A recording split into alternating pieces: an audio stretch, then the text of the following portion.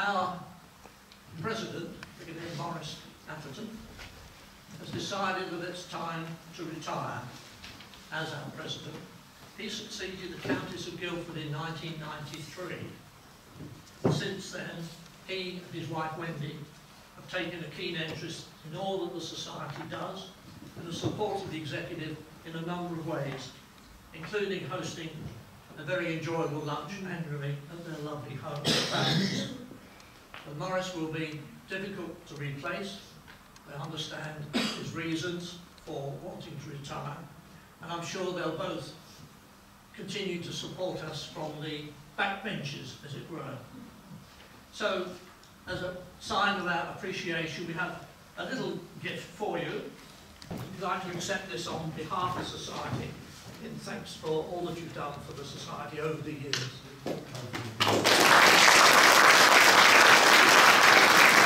And it will give us much pleasure as the years go by. Well, now, first of all, ladies and gentlemen, I should like to thank, on your behalf, Derek Beach, our most excellent chairman, and the executive committee for all their very hard work during the past year. And he mentioned that in fact he's now completed 11 years and he's beaten Jack by 1 year now.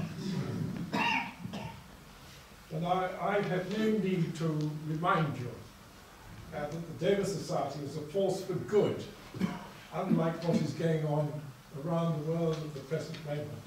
It is widely respected throughout the area and always ensuring that the Society is kept in the public eye.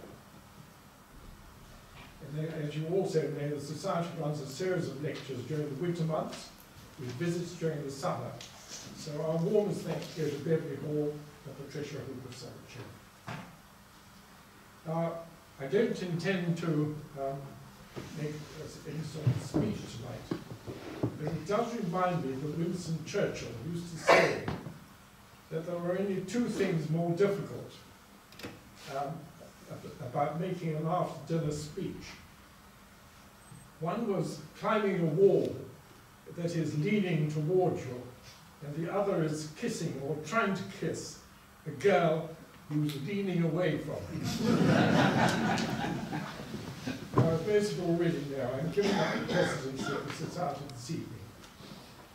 I can hardly believe it's 22 years since Peter Johnson, as the then chairman of the Society, wrote and invited me to be president. Well, I felt very honoured and accepted with alacrity, since Wendy and I, although we're not Devorians, nor even men of Kent, had lived in the castle for 5.5 years, from 1976 to 1981, and grown very fond of Dover, and we had made many friends.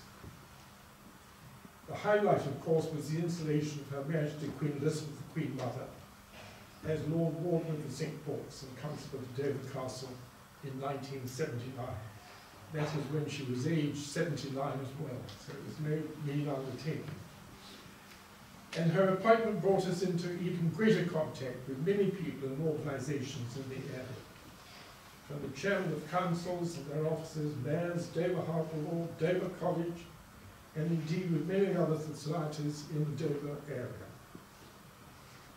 But I was also invited to become a Rotarian, which gave me much pleasure whilst we were here. And during all this time we made many good friends. Harold Morrison was the first mayor of Dover that we knew, and how well he and Sylvia looked after us and made us feel so welcome and part of the community, as did people like Ray Warner. So I hope that you don't feel that I'm letting down by giving up the presidency, but I'm now well over 88, which is probably quite a good time to go. Whilst I'm still more or less still in command of my faculties, and haven't yet lost my marbles. But if we may, we will stay as members of the Society, and I hope we'll come to a lot of these meetings and continue much as we've done before. But we have great admiration for the Dover Society. And I thank you very much indeed for looking after us so well for the past 22 years.